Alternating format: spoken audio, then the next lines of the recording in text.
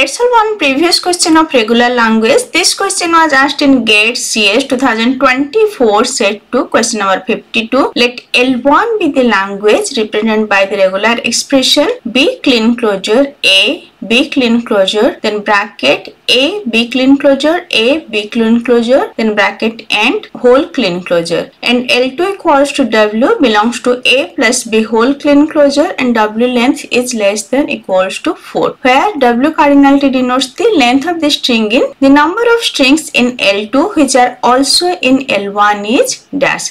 So it is asking how many strings of L2 are also in L1.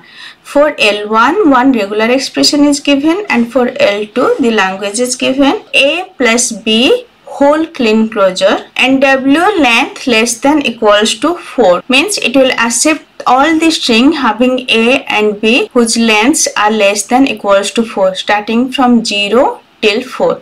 So minimum string will be epsilon and maximum will be all string having length 4.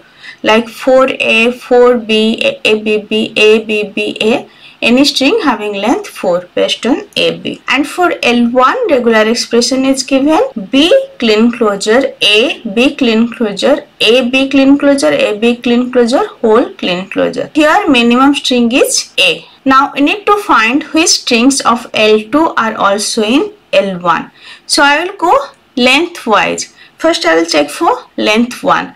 Length 1, only one string we can generate, that is A. So length 1 only A. Now length 2. Length 2 means AB from these two or BA from these two.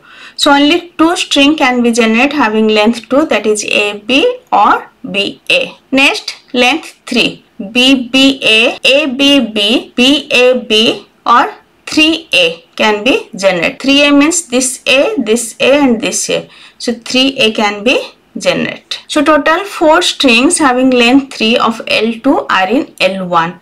Next we will check for length 4. Length 4 we can construct string by 1A or 3A. Suppose 1A first. 1A means BBA, ABB or BBAB, then BABB. So having 1A, there can be 4 string which are in L1. Then having 3A. 3A means this A, this A, this A. So BAAA, then ABAA, AABA, then 3A followed by B. So there can be 4 strings having 3A and 1B. So total there are 8 strings of length 4 which are in L1. Now total how many strings of L2 are in L1?